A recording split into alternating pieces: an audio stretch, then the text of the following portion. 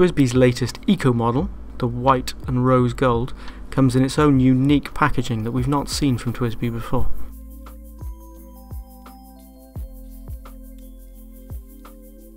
Once you've removed the sleeve, we see a familiar box that we've seen from TWSBI in the past. There's an instruction sheet leaflet which shows you how to fill the pen and also how to service it. There's also a little warning to keep alcohol away from the pen, not because they're contributing towards dry January, but because it can break down the plastic of the lid, barrel and filler knob. You can also see that the rose gold plated ring there in the centre has a different engraving from the standard Eco.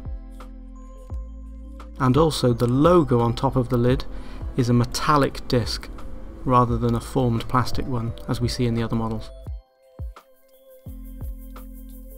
When we remove the screw lid, we can see the familiar steel nib for the other Eco models has been plated in rose gold here to match the trim. It's available in 5 different nib width options, from extra fine up to broad, and also as a 1.1 stub italic. The filling mechanism works in the same way as on the other Eco models, so it's really simple to fill up and holds lots of ink.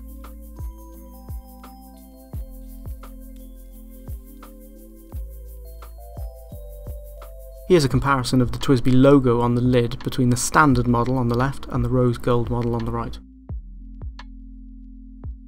So far the feedback from our customers and the staff here has been really positive. We think it looks really nice and it's been selling like hotcakes.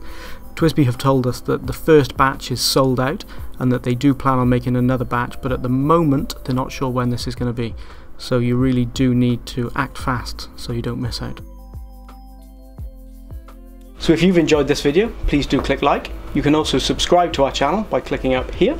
Don't forget to click the bell icon to be notified when we upload other content just like this. And for another video we think you will enjoy, click here.